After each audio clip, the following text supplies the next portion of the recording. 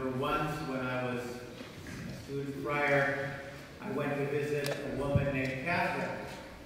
And Catherine was celebrating her 90th birthday.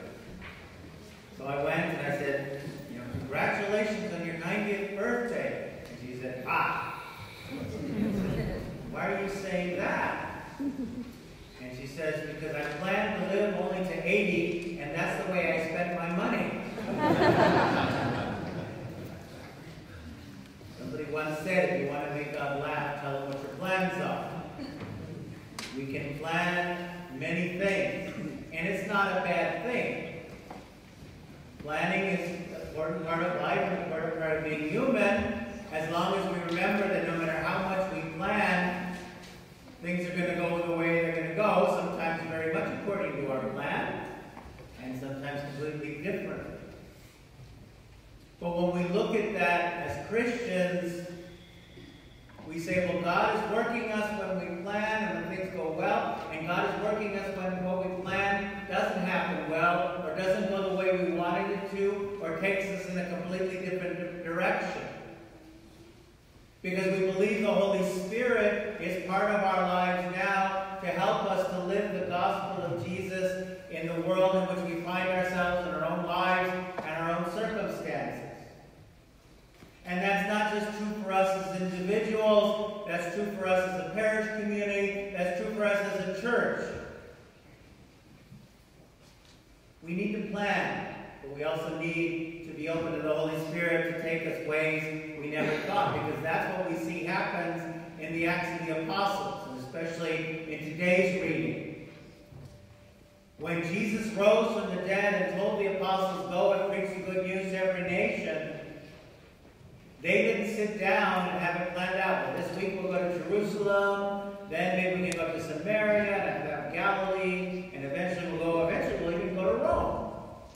No, they said, okay, what do we need to do?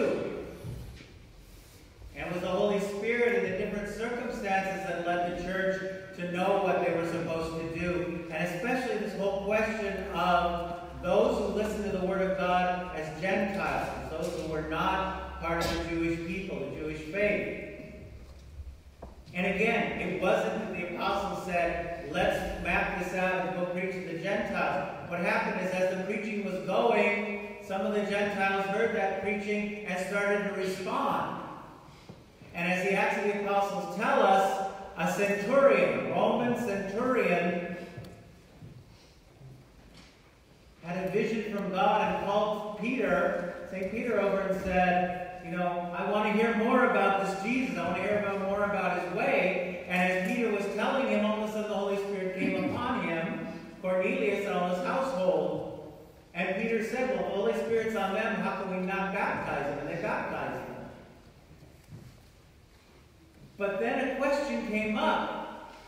Do they have to be circumcised, and do they have to follow all the prescriptions of the law of Moses? And there was disagreement over that. As we hear today, there's some that said, of course they do.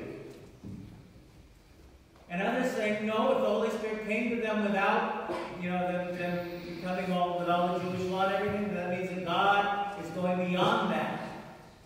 And there was a big debate.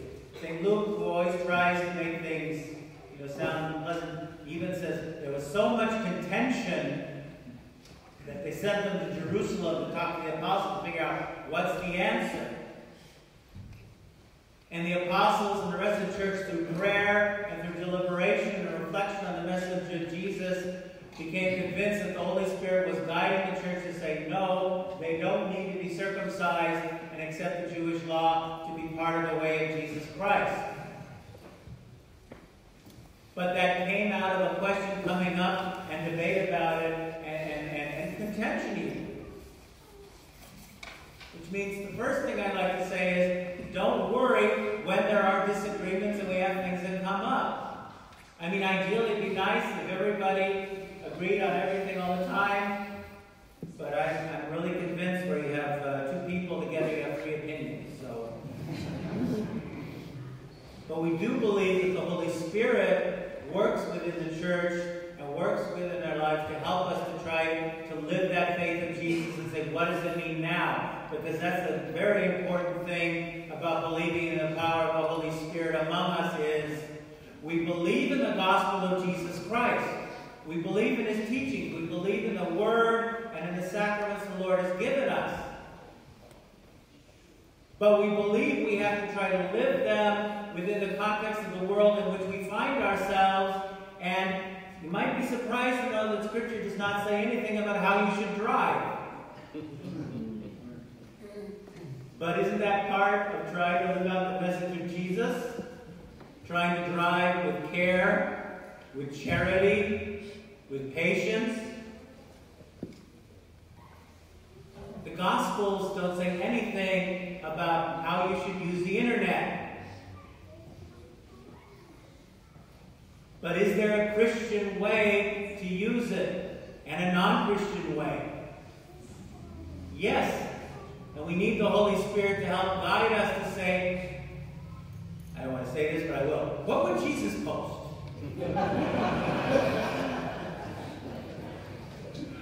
But see, these are important questions. Because it's not like we have the Gospels over here and our faith over here, and then the rest of our life over here. If the Gospels are not helping us live our life over here, then what good are they? But we believe that Jesus came with a message for all ages, and we believe that the Holy Spirit of God, Father, Son, and Holy Spirit, it's the Holy Spirit that helps us to say, how do we leave that message now, where we are, in our own lives, in our own families?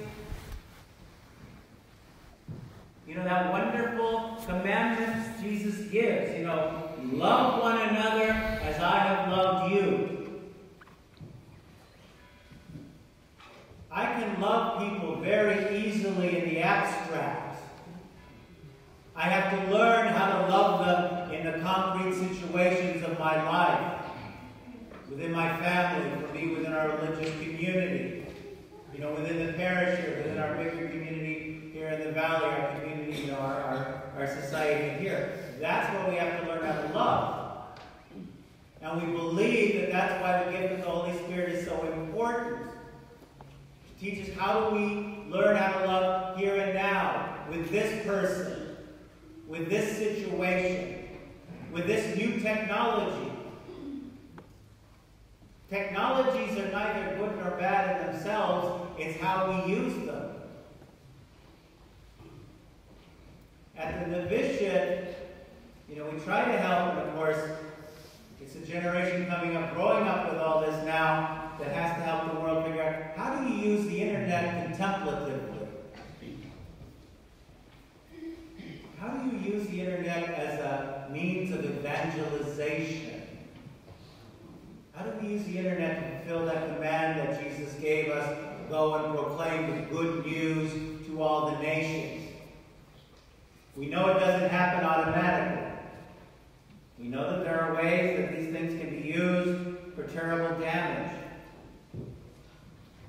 But we believe in the Holy Spirit there is a way that the good news can be part of our lives and part of the way we live each day. And that's why we come together for the Mass for this time of reflection, so we can remember that, so we can take a moment away from it all, away from our cares of every day, away from all the things that are around. Just take a few moments to let God speak to us again in His Word, in His sacrament, praying together.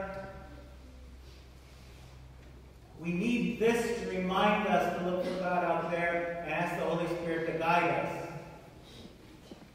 And so we ask the Holy Spirit to guide us today. Because what do we say in the Mass, in the Eucharistic prayer? We call the Holy Spirit upon the gift. When I stretch out my hand, we call upon the Holy Spirit that these gifts can be changed into the body and blood of Christ.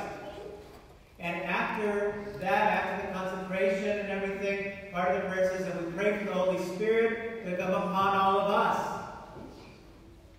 so that God can transform us into the body and blood of Christ. Because that's what the world needs. But it's not easy, and we forget, which is why we're back here again. I wish today that I could celebrate this Mass and we could be here together, and we never have to come again because we got it all perfectly. But I know it's not going to be. And I thank God we can keep coming back to pray, to listen, to renew our faith. And so each Sunday we thank God for what has happened. And we ask the Holy Spirit to guide